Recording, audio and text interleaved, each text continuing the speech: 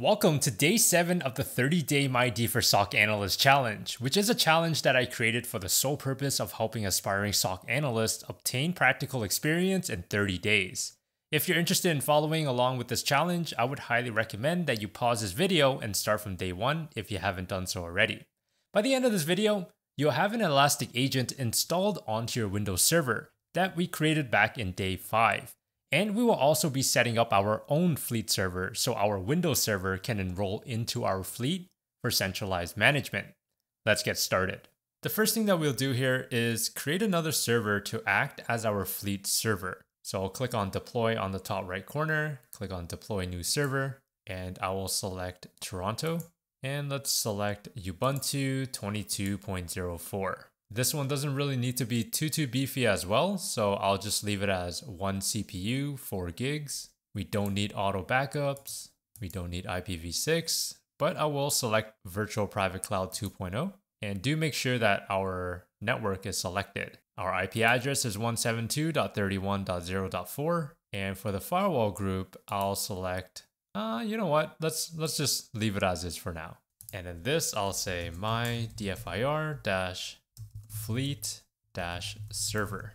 And I'll click on deploy now. While this is creating, let's head over to our web GUI, which again is our public IP address on port 5601. Once you're in the web GUI, you want to select the hamburger icon on the left-hand side, scroll all the way down, and you want to select Fleet under Management. And we'll get presented with this big blue button saying Add Fleet Server.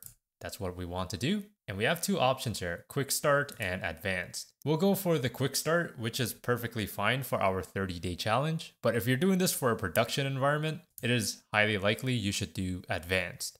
For the name, I'll type in MyDFIR-fleet-server. For the URL, I'll specify the public IP of the virtual machine there, which is 155.138.155.31. Copy that, and I'll paste it in here. Do note that it says it uses port 8220 by default. I'll click on Generate Fleet Server Policy. Invalid URL must be an HTTPS URL. No worries, type in https:// Click on Generate. After a couple seconds, we see Fleet Server Policy created. Let's see here, the token has been generated, host configured at 155.138, which is our public IP address. Install Fleet Server to a centralized host. So what we need to do is copy this and then paste that into our Fleet Server Ubuntu virtual machine that we are spinning up. Let's see if we can access this here. It has been 4 minutes, so let's click on View Console. And look at that, it's prompting us to log in, so that's good news. Copy the IP address. I'll open up another PowerShell instance. Type in SSH, the username, which is root, at the IP address, and hit enter. Type in yes, I want to connect. And for the password, let's go ahead and copy that and paste that in there. Now we're inside the MyDFIR-fleet-server. Before I paste in the actual policy, I'm going to update our repositories. apt-get update and apt-get upgrade -y. While this is downloading, let's go over and copy our policy right here and click on enter, clear out the screen, and let's paste that in. It says Elastic Agent will be installed at opt Elastic Agent and will run as a service. Do you want to continue? Yes, I do. While this waits to enroll, let's head back over to our Elastic, and we do see that it is confirming connection here. Thinking about it now, I do realize that our firewall rule is only allowing our public IP address. So what we need to do here is copy our public IP address from our fleet server and head over to Products, Network, Firewall. Under the 30-day MyDFIR SOC Challenge, we want to allow, I'll just allow everything again for port range 1 through 65,000. I'll click on Custom, and let's enter in our public IP address of our fleet server. Click on the plus button, and we got a bunch of errors here. So it says fleet server failed. Timed out waiting for fleet server to start. This is likely because it wasn't able to connect to our Elasticsearch. Now let's go ahead and rerun this again. I'll clear out the screen. And actually, let's go back into our Elastic agent directory, hit the up arrow key a couple times until we get the sudo/elastic agent install. And then we want to say yes. And now it says waiting for enroll. Hopefully this works here. Also, let's modify our firewall rule on our ELK server by typing in UFW allow 9200 because this is our port for Elasticsearch. And perfect. Successfully enrolled the Elastic agent. Now, let's quickly recap what just happened because there was a lot of troubleshooting going on. So first and foremost, I went ahead and noticed that our firewall rule was very restrictive and it was only allowing our public IP address to access our ELK server. Now with the Fleet server, it needs to access our ELK server as well. Or well, more specifically, it needs to access Elasticsearch. And Elasticsearch by default listens on port 9200. What that meant was that I needed to modify our firewall rules to allow our Fleet server to communicate with our ELK server. And then we modified the actual virtual machine's firewall using UFW to allow incoming connections towards port 9200, which again is what Elasticsearch listens on by default. And by doing that, we are now able to enroll our Fleet server. And as you can see, it says Fleet server connected. This is exactly what we want to see. I'll click on continue enrolling Elastic agent. And now we can start adding some agents onto our Windows server. What type of host do you want to monitor? Let's name this MyDFIR-Windows-policy. By default, it says collect system logs and metrics, and then we'll click on create policy.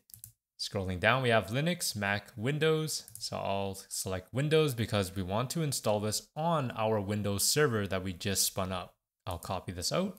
And it does say root privileges required, aka administrator privileges. Back to our voucher, let's go into our dashboards and over to my DFIR-Win-Steven Rocks, which is my Windows machine. I'll click on the view console and let's open up PowerShell. Now, by default with Windows Server, you will be logged in using the account administrator. So in theory, you should have administrator privileges already, but just in case, I'll right click Windows PowerShell and run as administrator. And then I'll click on this arrow button, click on the clipboard, and let's paste it in. Click on paste and it's going out and downloading and retrieving that agent.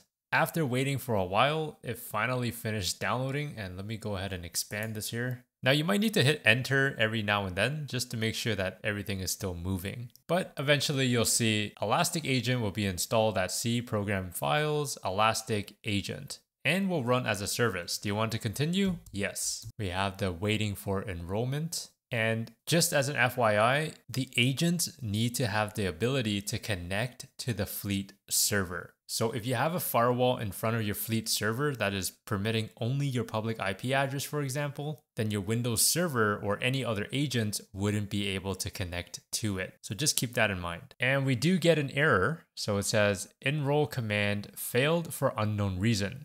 Okay, that's interesting. Let's see, what do we have here? Fail to enroll, fail to execute request to Fleet server on this port. It's kind of ironic that I mentioned about network connections and then this failed. So that might be a key reason as to why this failed. So how about we try this? I'll copy this IP address, which is the public IP of my Fleet server. And then let's try pinging it. So we do have connection, that's good. But is the port opened for our Fleet server? Let's search up Fleet server. And we should be able to see some of the ports here. Let's click on deploy on-premise, scrolling down, and here's all of the default port assignments. So from our Elastic agent towards our Fleet server, it's on to port 8220. Now we do know that there is no firewall in front of our Fleet server. However, though, we do need to modify the firewall within the virtual machine itself. So I'll clear out the screen and type in UFW. Now do keep in mind, this is my Fleet server and it is not my ELK server. So UFW, allow, and the port I believe was 8220. Let's double check that here. 8220, hit enter, and let's try this again. I'll expand this. I'll clear out the screen and let's rerun this. Elastic agent, yes. Just as an FYI, you can hit the up arrow key a couple times to rerun the same command. And we're still getting an error. Perfect. This is beautiful because now we can actually start troubleshooting. Now, we do also see that our agent is attempting to enroll on port 443. So let's go ahead and make that change into our firewall for our fleet server as well. So I'll type in UFW allow 443. Now let's try it again. I'll hit the up arrow key to rerun the command and hit enter. Type in Y for yes. And if this fails, let's continue troubleshooting. So let's take a look here. Error, fail to enroll, fail to execute request to fleet server.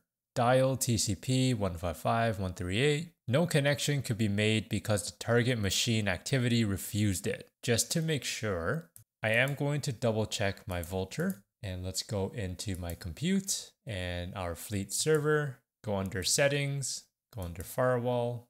And there is no firewall here. All right, after some food, I just realized that I am so silly.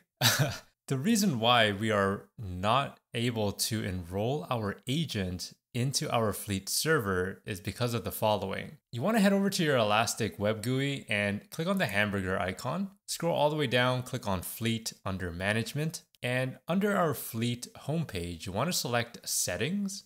And looking at our MyDFIR fleet server, you might notice that it has port 443. And I can't believe I did not catch this, but by default, it is using 8220. So what we need to do here is click on this pencil icon and let's remove 443 and change this to 8220. Save and apply settings, save and deploy.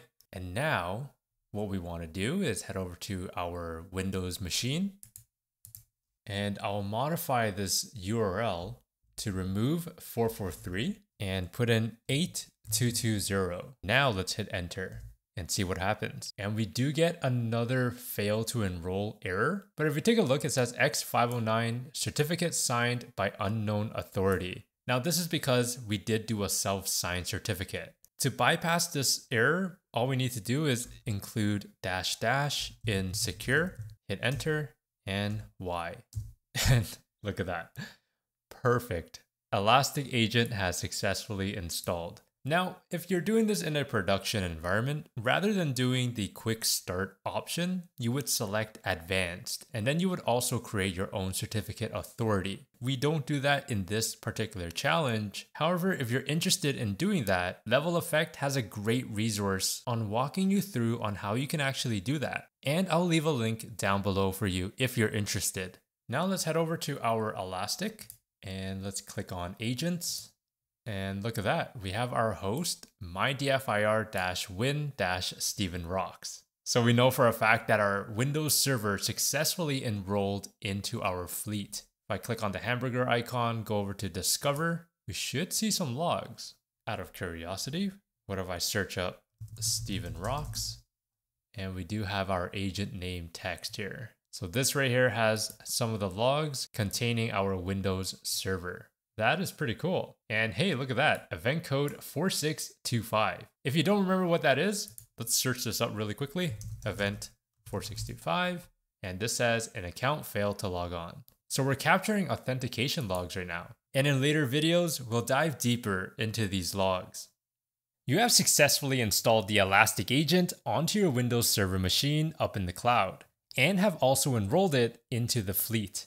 In the next video, I'll go over a powerful Windows service that will monitor and log system activity on a Windows machine called Sysmon. As a reminder, I'll be doing a giveaway where one lucky winner will win a free voucher for the MyDFIR SOC Analyst Course. And additionally, there will be 3 one-month passes for TryHackMe up for grabs. Details are provided in the description down below. And if you're an aspiring SOC analyst, I would highly encourage you try and participate so you can level up your practical skills. Thank you so much for watching and subscribe if you want to. Remember to stay curious and do things differently.